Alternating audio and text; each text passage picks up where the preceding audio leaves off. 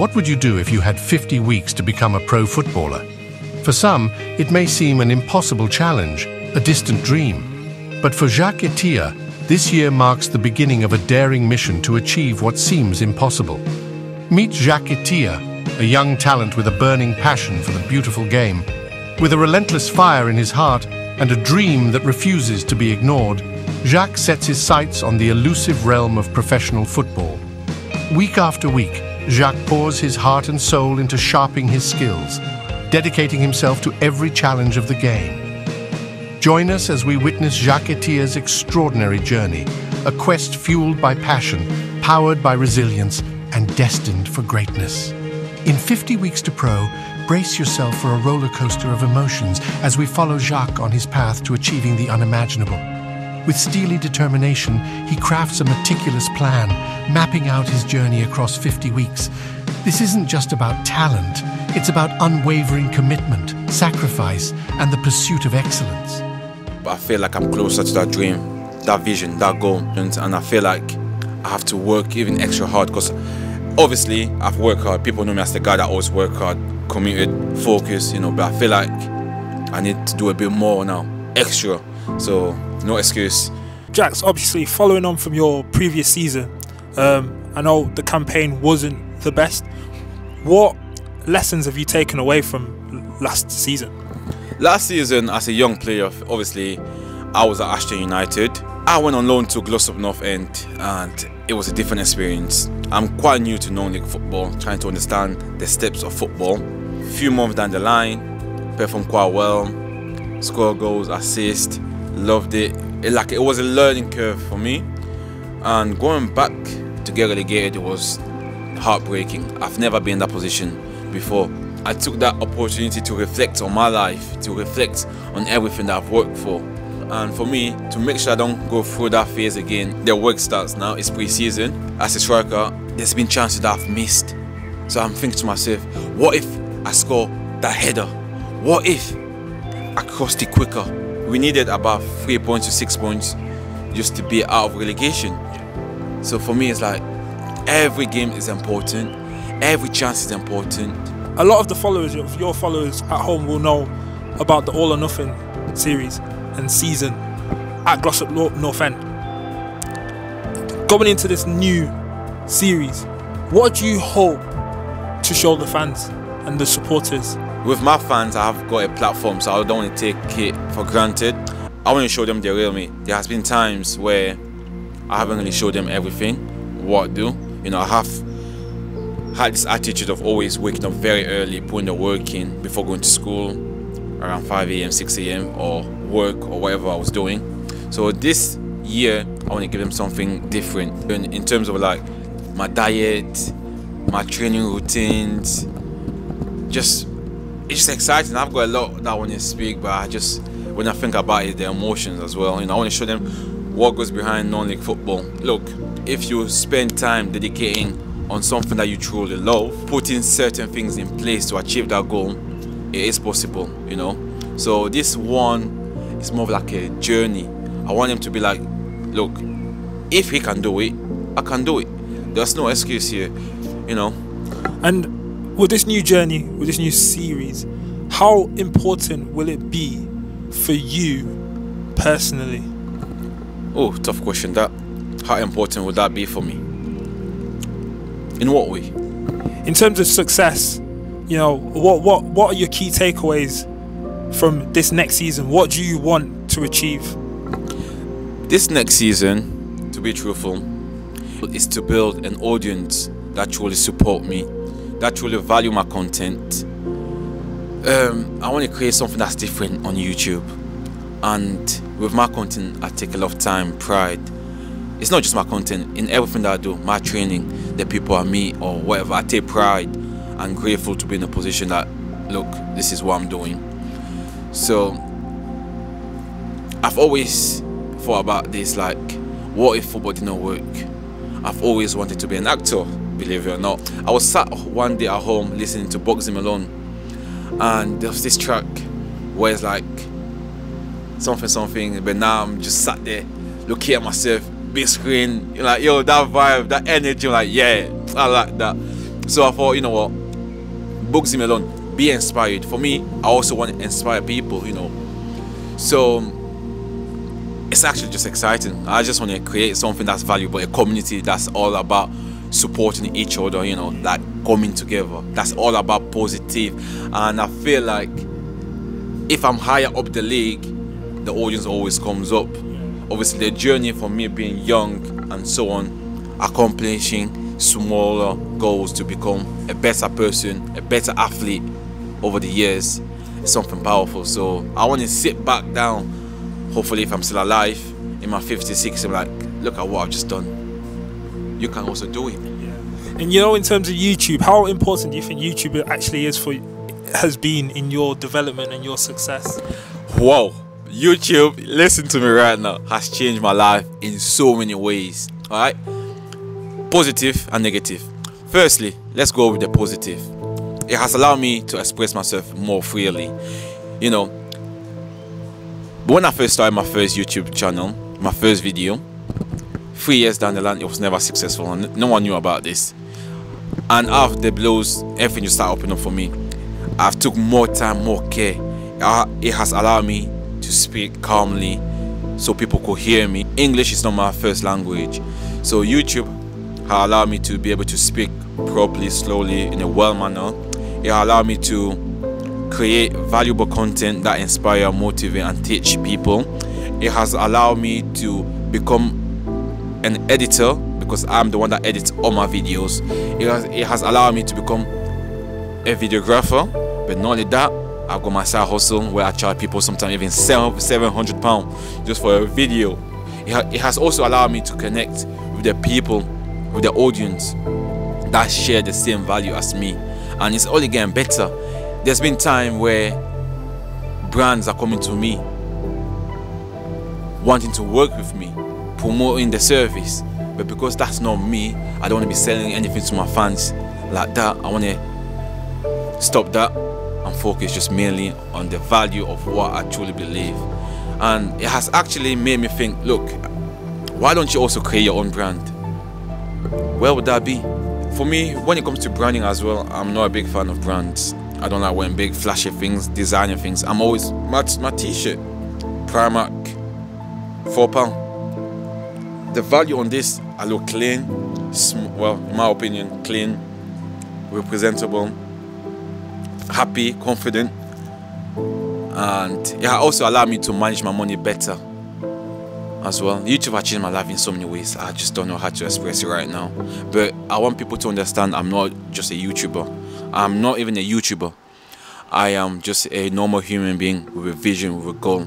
But YouTube is the platform where I can express that. You know, it sounds great you speaking about this, and I just wanted to just touch on, you know, back on football a little bit. You know, yes. you did, you know, touch on when you were younger.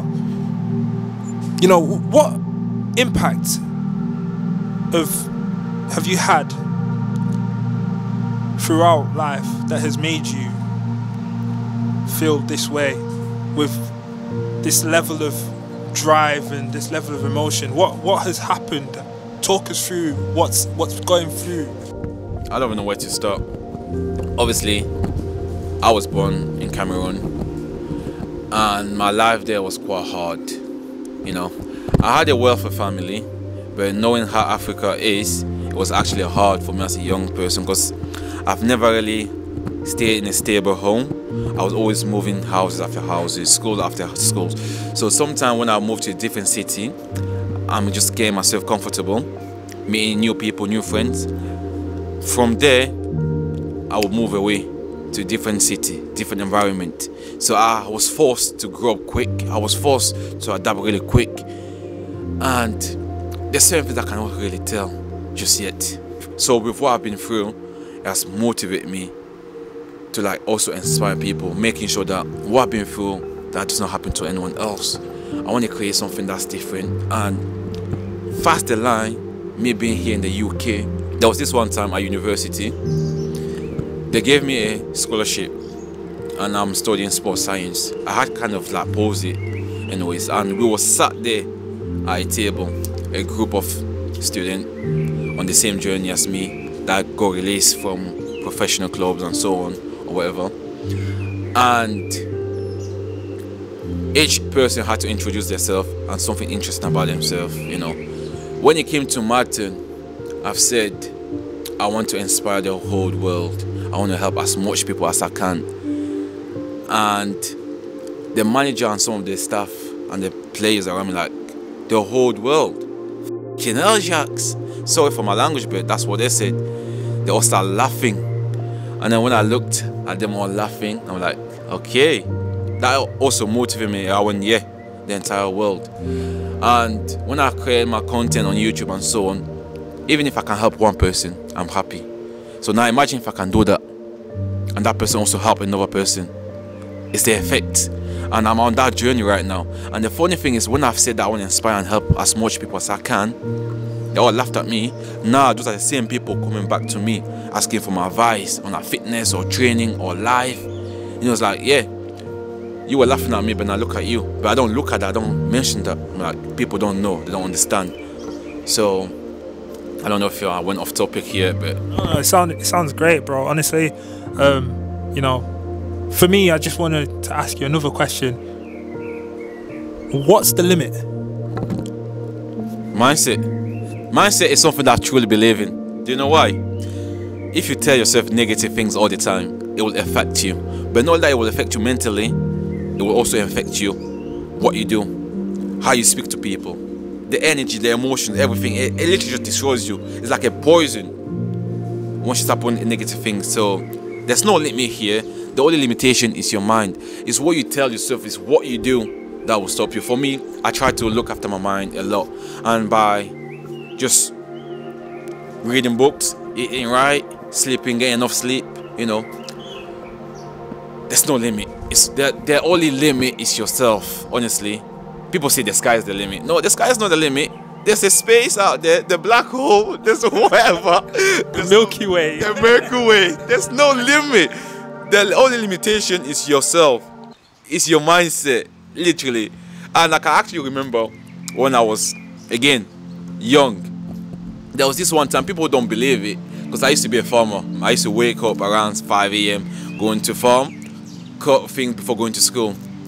And there's this one time when I was cutting things in the farm, I cut my toe, my big toe is literally full on open. Like, yo, I froze in that moment. I started screaming. My dad was there. Long story short, I went home after a week of just me chilling at home. My mom sent me some fresh grape from England. I was very excited. I'm taken to school. So for me to get to school, I had to walk sometime even 40 minutes. And with that injury, it made it worse. But I was so determined, dedicated, that I want to get to school no matter what and flash out my new crepes that my mom sent me from England. I was like, yo, okay. So woke up in the morning, 1 foot at a time, and so on. I got there to school.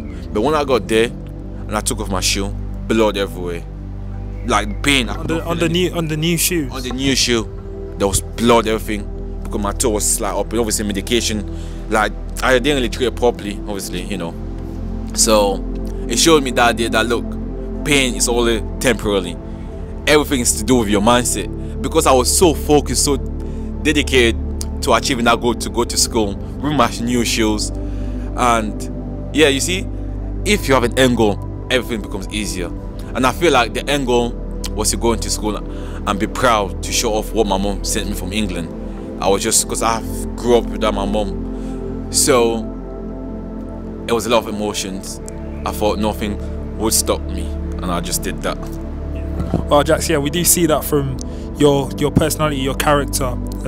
So that's obviously a very huge credit to yourself. And I know the people at home watching this, whether they're a new supporter or already a Jax Atia fan, a supporter like I am, you know, I think they will be able to have the same feeling as I do as well. So Jax, just, you know, speaking on football, yeah, where else do you think you can go, you know, in the football game, in the professional world? Do you think there's a limit for someone like you coming through the non-league system, or do you think no? Again, like I've said, there's no limit. Looking back now here, my main goal is to inspire and motivate people, and I feel like with football I can reach a wider audience. And I'm starting to feel like, do I seriously want to be a footballer? Obviously, yes, I love to play football. Yes, I love to take on people and score goals. I just love it, the emotions, everything. I love it, but within football, sometimes, even though the goal is to become a pro footballer, it's okay if I don't make that stage. But as long as I know I've tried my best, put everything that I could to achieve that goal, I will be happy, you know. But I'm always looking ahead into the future. Like, even if I finish football, what else can I do? But that's something maybe I will have to find out when I get there. But right now, I'm just living in the moment, focus on the moment, and just adapt quickly. You see, with my content, I like to change up, feeling like that, adapt really quick. So there's no limit here. Is there any other types of content you're looking to put out, you know, going forward as well? Is there any sneak peeks you wanna show people? Anything you wanna, you know, get out there? Interesting one. Do you know why? Like I've said multiple times, I wanted to become a Hollywood actor and so on. So I thought, why don't I create my own films? And there's this film that I want to bring called probably Refugee Boy, and it's about my mom, my family, you know, how moms can be so powerful, how a family can also be powerful, that anything, the past can sometimes be what make the future. So I'm basically trying to make a film about myself, my family, and yeah, it's a lot of work to make a film, yet alone filming a YouTube video and editing is something else. Now imagine a film. So maybe when I'm old enough, I have enough funding or enough support, then I will make this reality come through. But right now, I'm focusing on achieving what I've set myself to. Right now is to reach that professional level for the time being. And with the YouTube channel, you know, the traction is there. Where do you want to be at the end of next season in terms of viewer wise, follower wise, subscribers? Where do you want to be? Listen, it's up to my viewer. Everything's up to the people watching this. You know, if you feel like we share some sort of connection or I give enough value to you, then be part of this journey. Ideally for me, I've set myself this goal and I want to achieve that goal within time. By the end of this year, ideally going to next year, that I am at a professional club, you know, that I have my name on the contract, Jacques Setia, professional footballer, and hopefully maybe get like 10,000 subscribers as well. Maybe, I don't know, like just every day 1 subscriber, I'm happy. I'm happy with the current fans, but if I can get 10,000 subscribers by the end of this year, I will be happy. So if you are new to my channel and you're watching this, you think I'm giving you enough value and you love my story and you want to be part of this journey, subscribe down below. Alright, it's free, honestly. The content is for you. Alright, anyways, back into this. Well, yeah, that's yeah, guys, subscribe. You know, he works very hard for you guys to give you that value, so definitely subscribe at home. Jax, you know, let's finish it off with a great few questions now, you know, from myself to you. You know, I know you've been giving some fantastic answers already. For the people at home, you know, you talked about skills. How important is it to learn a skill in this day and age? Listen, if you're in your 20s like I am, skill is so important. Now, going back again to YouTube, I had no clue how to run a YouTube because I have to write scripts sometimes, I have to edit videos, thumbnails, basically a lot of marketing as well. So I've learned those skills that now, sometimes when I'm just chilling at home, instead of me watching TV, my skill, use it by making extra money, passive income. So what I can say is that skill is very important. If you're truly good at something, take time. people don't understand. And that's a really good good piece of advice for especially your young supporters as well at home. You know, yeah, I think young people need to take that on board, especially in this day and age where there's a lot of influence culture. Yeah. So other people's negative thoughts, negative doings are influencing younger people.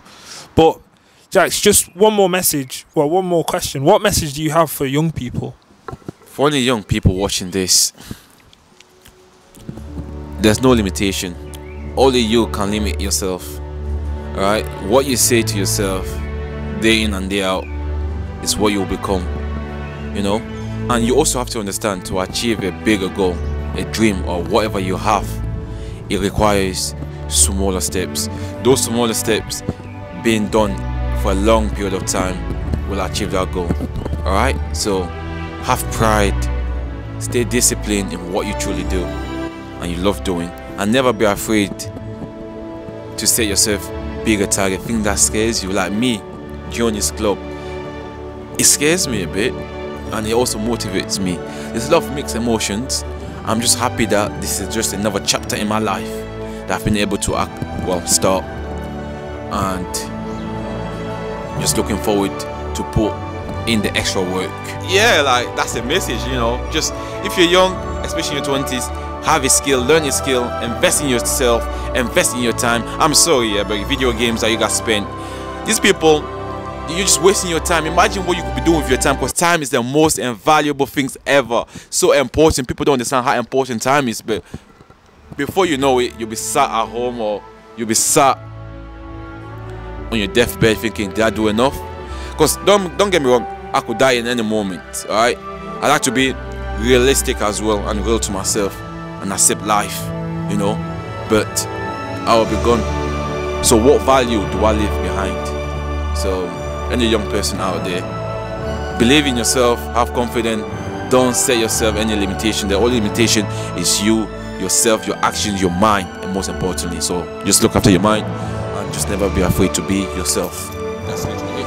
Well guys, I've been Mark Adiel, he's Jax Etienne, and you've been watching the Jax Etienne YouTube channel. Don't forget to like, comment and subscribe, and don't forget to click the notification bell down below to keep you updated for when he posts his next video. See you in the next one. Peace. Yes. This next series is going to be exciting. Also, on top of that, I am doing a new series, probably going to be called The Football Files, to find people like myself, their journey, and film. Okay.